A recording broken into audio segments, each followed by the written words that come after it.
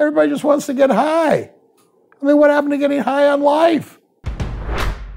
That I found it more difficult to get off cannabis than I did off speed. And I should say what I meant by that is once I got free and clear from amphetamines, I could never see myself going back. But cannabis was always one of those soft drugs. It was like, it's just cannabis. It's natural. What's the harm? I've quit 20 times. I know I can quit again. And a lot of people will say it's a non-addictive drug. But I'm curious from your perspective, from a treatment perspective, have you seen with the increase in availability of cannabis an escalation or even maybe a skyrocketing in the number of treatments that are required for people who have cannabis addictions? I mean, I've definitely treated a lot of cannabis addicts, okay?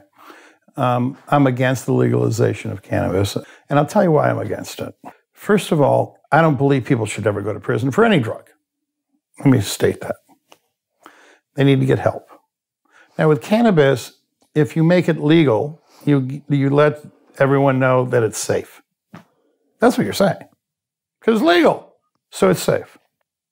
Now, a lot of people in this country, if it was illegal, a lot of people actually are law-abiding citizens, that if it's not legal, they're not going to touch it. But the minute you've opened it up, the Pandora's box, that it's legal, and it's being mass-produced and mass-promoted, you are now creating more addiction. Because 15 to 20% of people that do smoke cannabis get addicted. Okay? Just like you were addicted, I was addicted.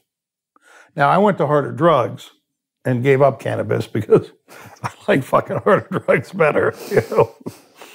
But I've seen so many people in this town smoke weed every day.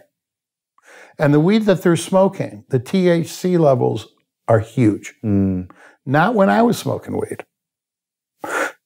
2 to 3 times stronger. They are so out of it. And that is what's happening. Now, I really do believe that the addiction rates are going to get bigger. And you're not going to see dysfunction right away.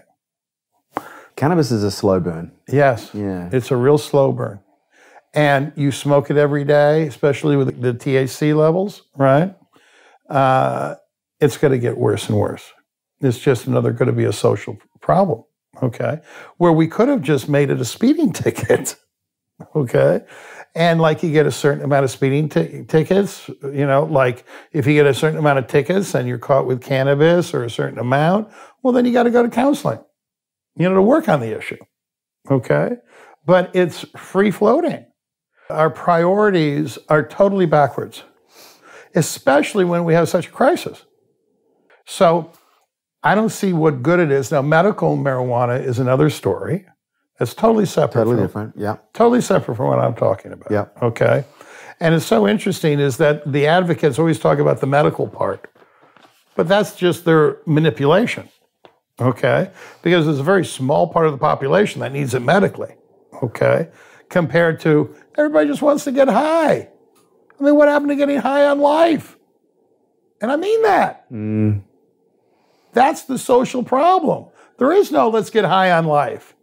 It's always got to let me smoke a weed, let me have a drink. I mean, it is a mentality that you can't have fun or live life unless you're high on something.